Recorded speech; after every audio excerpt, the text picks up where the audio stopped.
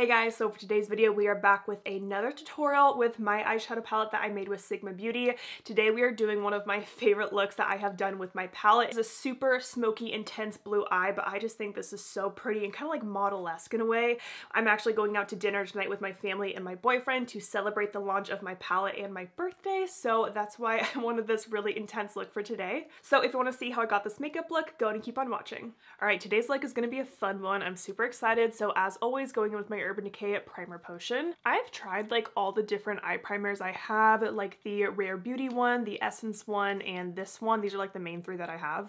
I've used them all with my palette and they all work great. I'm honestly trying to finish up this one because I've had this in my collection for a while. I have that all over the eyelid and then I'm pressing that in with the Sephora collection number 71 brush. And this look today is going to require a lot of blending, a lot of patience, so if you are recreating this, just have a little extra time on your hands maybe. And then I'm going to set that primer with a little bit of my e.l.f. Halo Glow Powder. Just a light layer of this. And I'm mostly setting the crease area just because that's where all the blending happens. So for this look, I'm going to go straight in with PDX on a Sigma E54. And we're just going to start by packing the shade on the lid. And if you're using this color, I recommend doing your eyes first and then your foundation because you will get fallout with this shade. Such a pigmented matte blue. It's pretty normal for such like a pigmented deep matte shade like this to have fallout, so yeah, definitely do your eyes first, especially if you're recreating this look because we're going to use a lot of this shade. So I'm just starting right on my eyelid. It actually makes my eyes look kind of smaller at first, but as we blend out this shade, it'll get better and better. Like I said, a lot of steps to this look, lots of blending. Today is super exciting. So I'm filming this video on Sunday, June 4th, and today is the day that I actually posted the outside of my palette on Instagram. So I've just been looking at the comments all day and I'm so freaking excited for you guys to see the outside of the palette. And then tomorrow I will finally show the inside of the palette, but you're watching this in the future, so, you know, timing's a little weird. And then today's super exciting too because I'm going out with my family and my boyfriend for dinner. We're kind of celebrating my palette launch and my birthday together. So my birthday's on June 10th, and that's something that Sigma and I kind of wanted with my palette. We always talked about launching it around my birthday, so that's just so crazy. The fact that I'm starting my 27th year with an eyeshadow palette launch is just crazy to me and mind-blowing. All right, so that shade is just packed on my lid and it makes my eyes look smaller, right? But as we blend, it's just gonna get bigger and bigger. So I'm gonna take a clean Sigma E27 and we're just gonna start to blend in the crease and bring this shadow up. Again, we're gonna do lots of layering today. This is kind of a trust the process look, so just be patient with me here. So then for dinner tonight, we're going to the Melting Pot in Portland, which is one of my favorite places ever. I love fondue. Fondue is just one of my favorite foods. So every year for my birthday, I try to do something with fondue. There's another place in Portland called Urban Fondue that I go to, that I used to go to a lot. Haven't been there quite as much anymore now that I live farther away. I just love celebrating my birthday with fondue and my family's gonna be there, so I'm super excited. I get to see my niece and I haven't seen her in a minute, and I'm definitely gonna use her shade today, a Faye, in my palette. So see how I'm blending this with nothing on the brush and it's getting a little bit lighter. It's gonna look patchy at first. Again, trust the process. Now on the same E54, I'm gonna pick up Faye, and I'm actually gonna use this as like my blending transition shade, which was kind of crazy when I first did this look, you know, when I was creating a bunch of looks with my palette to post for you guys. Putting the shade in my crease was different because I've never put like a deep teal shimmer in my crease, but this shade really helps to blend out PDX because it kind of has that bluish undertone to it, so kind of a different step than I would normally do. I think it's so cool and kind of a different way to use this shade. So I'm actually packing this shade in my crease now, and the little bit of shimmer in this shade isn't too intense, so it works in the crease. So I'm just building up the shape, still keeping it kind of rounded. Now when my eye is relaxed, you can see more of that. And don't worry, there's still more blending that will happen for sure. And I'm not even wiping the fallout off my face yet. I'm just waiting till I'm done with all this lid work and then I'll clean that up. This looks so sloppy right now. Oh my gosh. You're like, this girl created an eyeshadow palette? Yeah. Now I'm gonna go back to that E27. Again, I have no product on this brush and I'm just gonna start to blend around Faye.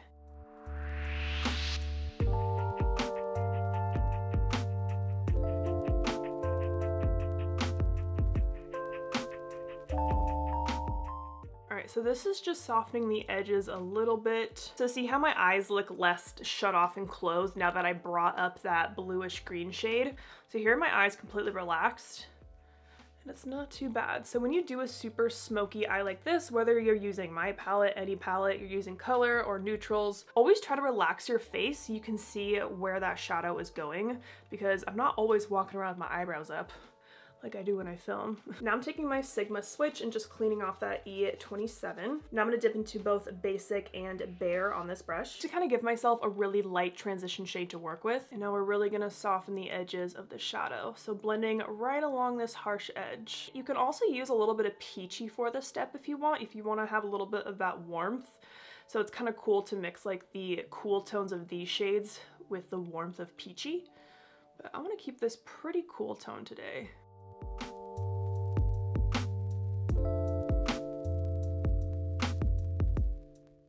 I'm gonna build up that Faye shade a little bit more, a little bit higher. If you're doing this kind of look, you want to make sure you're using pretty small and precise brushes. That's why like I'm not going in with my E35 or my E25. I'm using smaller brushes like this because I'm making sure I'm keeping a gap between my brow and the eyeshadow. All right, so I brought that up a little higher. Now just going back to my E27. I didn't pick up any more product on this brush, but there's probably some left over. And again, just blending along this harsh line.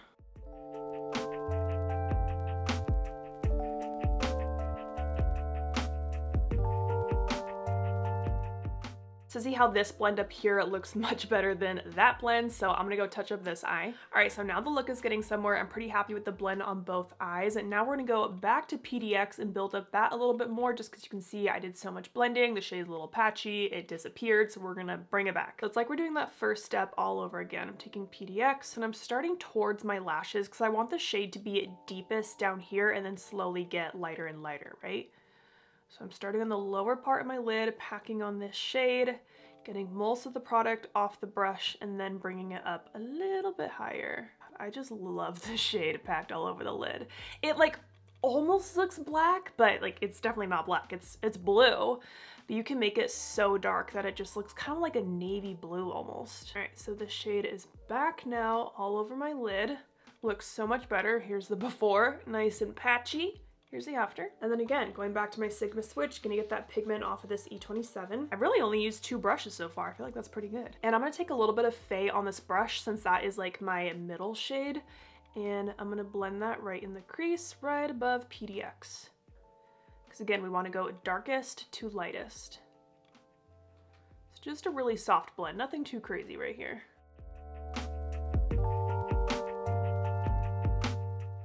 Oh, I just love how this looks. Ignore all of this fallout. So then same thing on this eye, touching up PDX really close to my lash line, and then slowly bringing it up a little bit higher on my lid.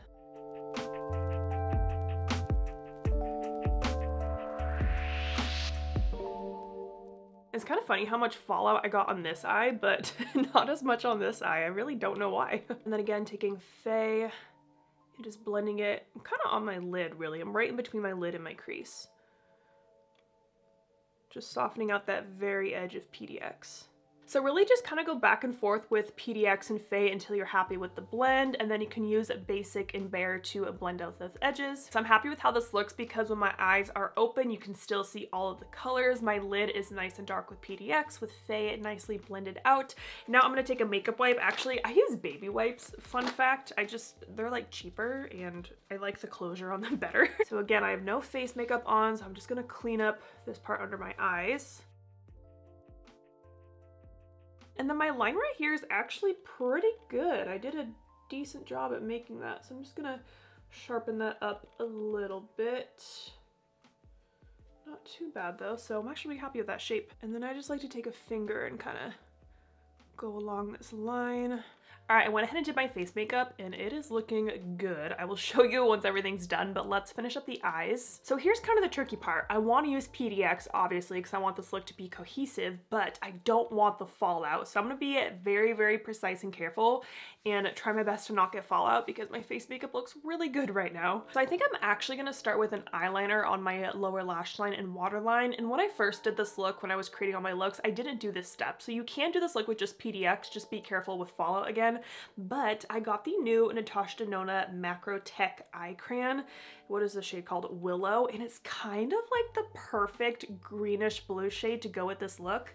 So I'm gonna line this all across my lower lash line and waterline. It's also my first time trying this, which might be a little risky, but I think it'll be fine, right? And the nice part about this is that the eyeshadow will kind of have something to stick to a little bit more than just my bare skin. So I'm gonna start with this guy. Okay, so I'm gonna start kind of in my waterline. Oh my gosh, the shade is perfect. This is just what I needed.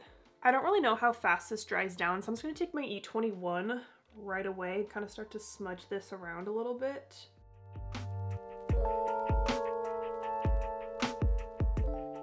Tell me this shade isn't perfect. Wow. Also, you might be like, Angela, are you gonna do videos with the new Natasha Denona palette? Yes, I will. I have it, but obviously I'm gonna focus on my own eyeshadow palette first, but I will definitely do a video with that. I'm actually planning on doing a video comparing it to like the Natasha Denona Gold palette, the Metropolis palette, just because they kind of have similar vibes. Also like ABH subculture. So I think I'm gonna do more of like a comparison video, but I definitely will do at least like one tutorial. Okay, this eyeliner is perfect, and it's great because it's not gonna give me any fallout.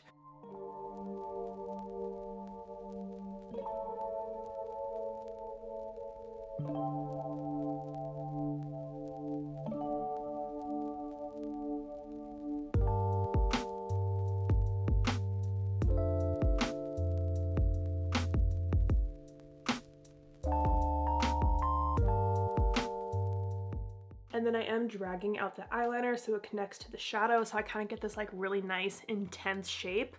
Ooh, this is so fun. But again, I don't want you to think that you have to have this kind of eyeliner to do this look. I can even go in with just a black liner down here and then go in with PDX on top. You just kind of want something for it to stick to, or else you will get a little bit of fallout. Now I'm gonna go in with Faye on that same E21. I'm just gonna go right on top of that on the lower lash line to kind of add some of that shimmer back in. Wow, these shades are going together so well.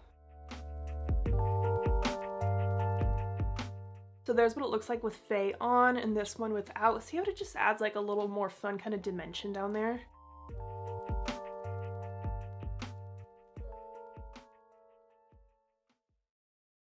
Now I'm going to take a Sigma E42 in the shade Bare. So I'm using just a tiny bit of this to blend, and I'm not going on top of the shadow, I'm going right below. So where that shadow is meeting my skin, just so it blends a little bit smoother.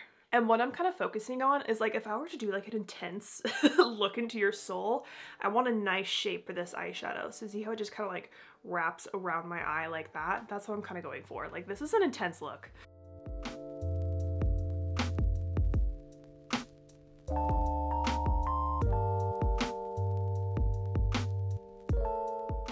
Now for my inner corner highlight, you could totally use Bright or Champagne Problems, but I want something super intense. I'm gonna use my Rare Beauty highlighter in the shade Enlighten. It's just a little bit more kind of metallic than the shade Bright in my palette. I just want this to be super intense. So I'm gonna go right here.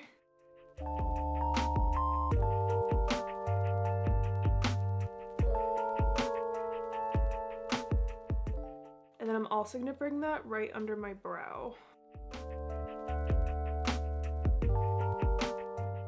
I'm gonna go pop on some mascara and lashes, and then I'll show you the final look. All right, I popped on my mascara and lashes, and for my lashes, I'm wearing the Bright Lashes in the style Daydream. I love how this eye look turned out. I feel like it's just like super model-esque with this just like smoky peacock blue and green color. I think it's stunning. All right, then here's what the full face looks like. Like I said, this is intense, but I think this is just so gorgeous.